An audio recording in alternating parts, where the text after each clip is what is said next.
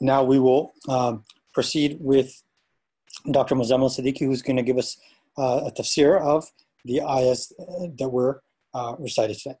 Dr. Siddiqi, you may join. Assalamu alaikum wa rahmatullahi wa barakatuh. Alhamdulillah, wa salatu wa salam ala rasulillah wa ala alihi wa sahbihi man wala. First of all, I want to say Ramadan Mubarak to all of you. May Allah subhanahu wa ta'ala bless you, bless your families. It is sad that we are not in the masjid. We are looking forward, but whatever we have, inshallah, we take benefit of it and ask Allah subhanahu wa ta'ala that remove this affliction, this problem from us and from the whole humanity, and bring us back to our places of worship, inshallah, so that we make our masajid, inshallah, masajid that are full of people, full of activities, and we pray there. May Allah subhanahu wa ta'ala bless this month of Ramadan for all of us, and also help us to do our siyam, our qiyam, inshallah, in the best possible way. There is a great opportunity, inshallah. You can do that at home and with your family. So do that, inshallah. Now you can pray Isha prayer, and then after that you pray Taraweeh prayer. You pray 8 rakah or 20 rakah, whatever is possible for you. You can do that. And also tonight, alhamdulillah, we listened to the first juz of the Quran, first juz and a quarter. Inshallah, for 4 nights we'll be listening to 1 1/4 juz. And in this way, in 4 nights, we'll complete 5 juz of the Quran. And then after that, we'll have 1 juz per night. In this way, we can finish, inshallah, the Quran on the 29th night of this month. May Allah subhanahu wa ta'ala accept from us. So we begin with Basmalah, Bismillah ar-Rahman ar-Rahim. This is the ayah that is recited before every surah except the surah number 9, Surah At-Tawbah. And there are details about why this is not recited before Surah At-Tawbah. But Bismillah is very important. Bismillah ar-Rahman ar-Rahim, in abbreviation we call it Basmalah. And it is in the name of Allah, the most merciful, the compassionate. So whatever we do, we should start with Bismillah. Kullu amrin zibalin lam yubda fihi bismillah fahuwa akhdaj. Rasulullah said, any important matter where you don't begin with Bismillah, that will not get the blessings of Allah subhanahu wa ta'ala. It is like something is broken, something is cut off. So Bismillah is very important. Bismillah is acknowledgement of Allah subhanahu wa ta'ala, and Bismillah is also dua. We are asking Allah subhanahu wa ta'ala, because we begin in His name, so we ask Allah subhanahu wa ta'ala to complete our action, whatever we are doing. And at the same time, believer, or when he or she says Bismillah, he will not be doing anything haram, anything forbidden, because how can you say something haram or do something haram and then say Bismillah?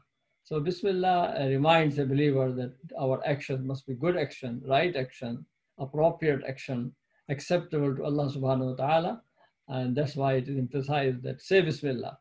When you do anything, when you start your eating, when you start any work,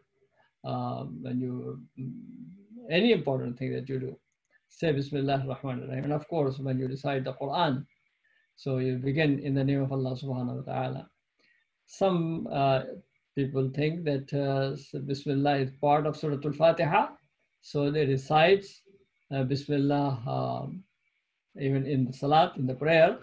They first loudly recite Bismillah ar-Rahman ar-Rahim in the prayers in which we recite the Quran loudly, such as Fajr prayer and Maghrib and Isha prayers.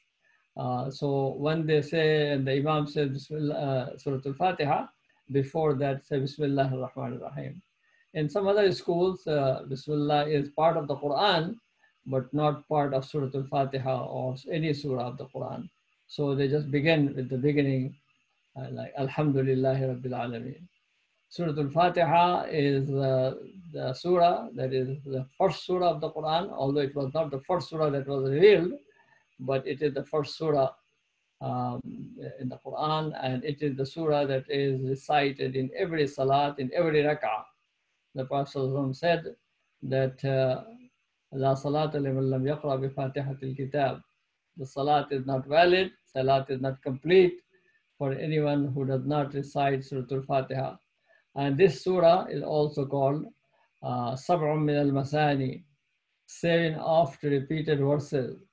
And that's what people do. I mean, every day, how many times you recite Surah Al-Fatiha. So Surah Al-Fatiha is very important. And a lot of people, they recite it, but they do not pay attention to its meaning. This is Surah Al-Fatiha is the introduction to the Quran. Surah Al-Fatiha is the summary of the Quran, Quranic teaching. And Surah Al-Fatiha is also a dua. We say first of all, praise Allah subhanahu wa ta'ala. Alhamdulillahi Rabbil Alameen. All praise is for Allah subhanahu wa ta'ala, the Lord of the worlds.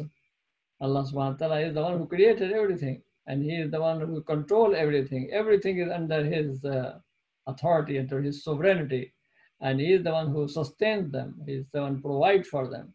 Alhamdulillahi Rabbil Alameen. And then you say Ar-Rahman Ar-Rahim, just like you say Bismillah Ar-Rahman Ar-Rahim, Ar-Rahman Ar-Rahim. Ar-Rahman is the one whose mercy is Lord of mercy, plenty of mercy, abundant mercy. And Ar-Rahim is the one whose mercy is permanent, always, the most merciful, the most compassionate. And then you immediately remember that there will be a day of judgment, because whatever He has provided, and He is merciful, but He is also the one who is just, and He wants that people do right thing, does not take advantage of all the good things and misbehave. So immediately we say, Maliki Yawmiddin, master of the day of judgment. So there will be a day of judgment, and He is the one who has full authority on that day, the master, the owner of that day, and the Lord of that day. And also some people recite it as Malik Yawmiddin, the king of that day.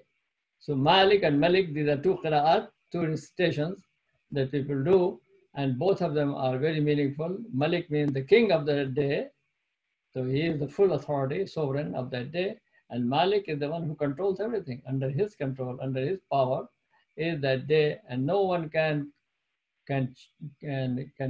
force Him to do anything, because He is the Malik.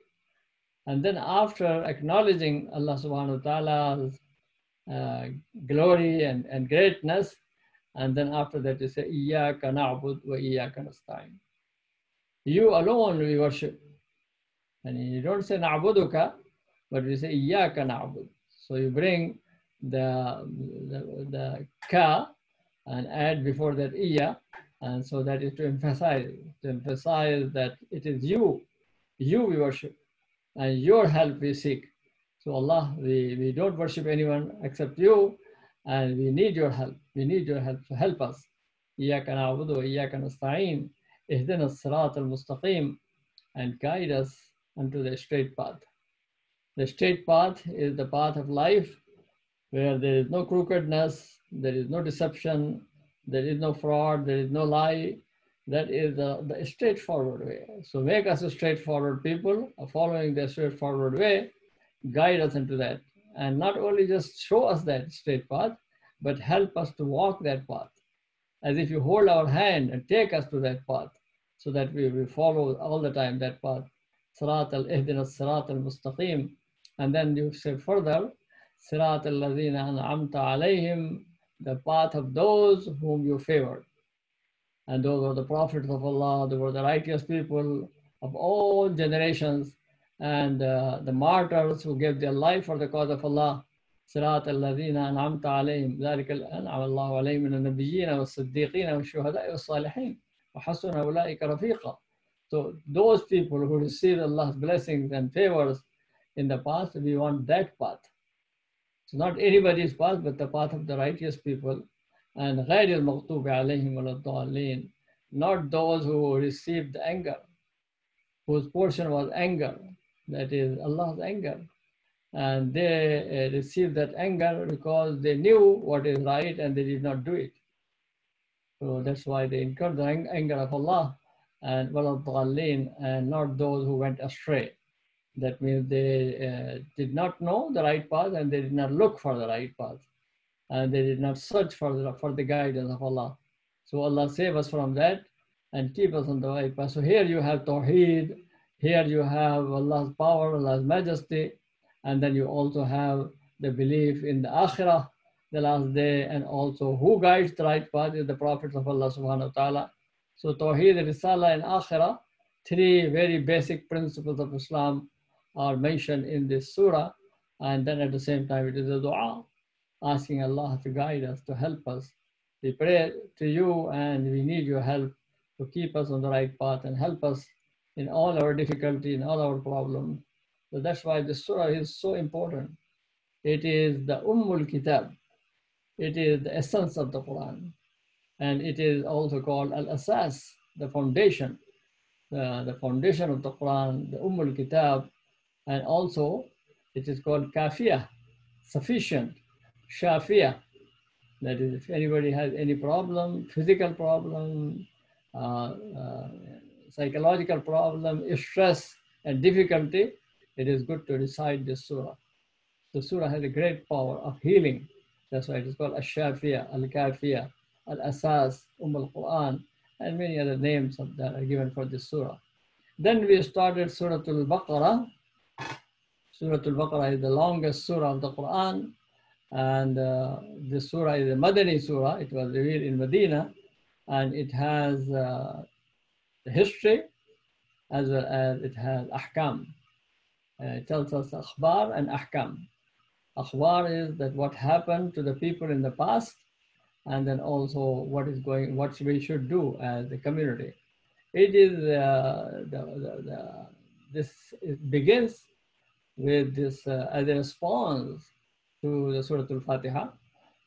You said in Surah Al-Fatiha, Ihdina as-sirat al-mustaqim, guide us into the straight path. And Allah subhanahu wa ta'ala sent down the whole Quran, and the first surah that you have after that is Surah Al-Baqarah. And in that surah, Allah will say, ذَلِكَ الْكِتَابُ لَا رَيْبَ فِيهِ هُدًى لِلْمُتَّقِينَ. Guidance for those who are looking for guidance. Muttaqin, the people who are conscious of Allah, the people who want to live in obedience to Allah subhanahu wa ta'ala, it is a guidance for them. Those who are not conscious of Allah, those who do not want the guidance of Allah subhanahu wa ta'ala, of course this book, they may read it, but they will not receive any help from that. Hudal lil muttaqeen. And then who are the muttaqeen? Alladhina yu'minuna bil ghayb. Those who believe in Allah subhanahu wa ta'ala and believe in all the things that are unseen, that is Allah and the Akhirah, and the angels of Allah subhanahu wa ta'ala, and then and those who believe that which was revealed to the Prophet ﷺ and revealed before that to other prophets of Allah, and they believe in the last day. So these are the qualities of those people who are the believers. Ulaika ala hudam min rabbihim, they are the guided people. So this is the book in which there is no doubt, and this book is the book of guidance for such people. But then there are people who will not accept this book, so they will deny it, and for them no preaching will help. Whether you warn them or you don't warn them, they are not going to believe. And the third group is the group, they will say that they believe, but actually they will not believe. They will behave in a different way. And that is a group of hypocrites. And the Quran says that hypocrites actually are going to deceive themselves. They are not deceiving Allah. They may deceive some people, but not deceive all people. And especially they cannot deceive Allah subhanahu wa ta'ala. So this is the sickness of a person, that is a spiritual sickness of a person. And it is very important that belief must be strong, sincere, and there should not be any hypocrisy in our actions. And then after that, there is an invitation to all human beings. Ya yunas or Buddha, O people, worship your Lord who created you, or those who were before you. And this is, if you do that, then you will continue on the path of taqwa. And after that, Allah subhanahu wa ta'ala tells the story of the creation of human being. Adam alayhi salam, and Allah said to the angels, I'm going to place a Khalifa on the earth. That means I gave him the authority, I gave him trusteeship, the human being will be the trustee of Allah subhanahu wa ta'ala. And after mentioning the story of Adam alayhi salam, then Allah subhanahu wa ta'ala mentions in a number of ayat the story of Bani Israel. The people who received the divine guidance, the divine message. Allah subhanahu wa ta'ala sent prophet after prophet among them, and some of them accepted the message, some of them they did not behave in the right way. In this way, the believers are told that their action should not be that way, that you receive the message and you receive the covenant of Allah and then you turn away from that. After that, Allah subhanahu wa ta'ala mentioned Ibrahim alayhi salam and his family and the building of the Kaaba and the coming of the last prophet as the result of the dua of Ibrahim alayhi salam. So you have this surah, Surah Al-Baqarah, has 40 ruku'. So it's a long surah and it has a beautiful message. It has a very comprehensive message. And the Prophet ﷺ said, Shaitan will not enter the house in which the surah is recited. And this means that not just recited, but recited with understanding. And the household people follow the message of this surah. So may Allah subhanahu wa ta'ala make this surah our guide and help us to understand it. And inshallah we'll continue. Tomorrow also we'll listen part of this surah. And may Allah subhanahu wa ta'ala accept from us.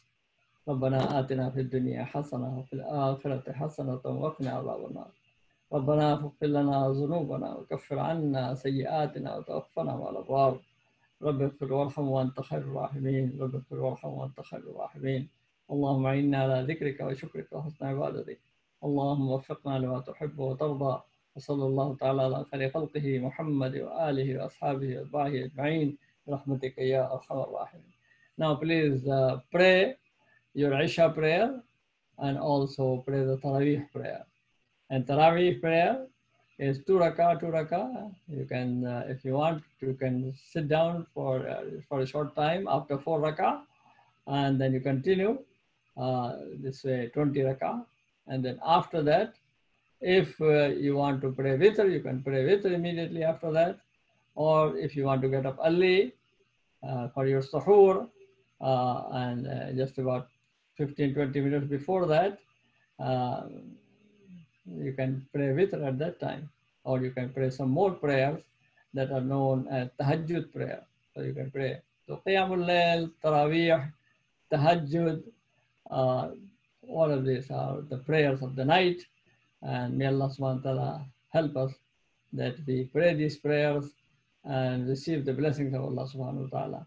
Barakallahu fikum. Assalamu alaikum wa rahmatullahi wa barakatuh. Thank you, Dr. Siddiqi. That concludes our program for tonight. And as a reminder, you can, if you have any questions about programming for Ramadan, you can visit the ISOC's Ramadan website at ramadan.isocmasjid.org. Our next program, of course, is going to be at 1 p.m. Tomorrow, where we'll have Hafiz Naveed reciting Surah Al-Kahf, followed by Dr. Siddiqi's Friday message. Jazakallah khair. Assalamu alaikum.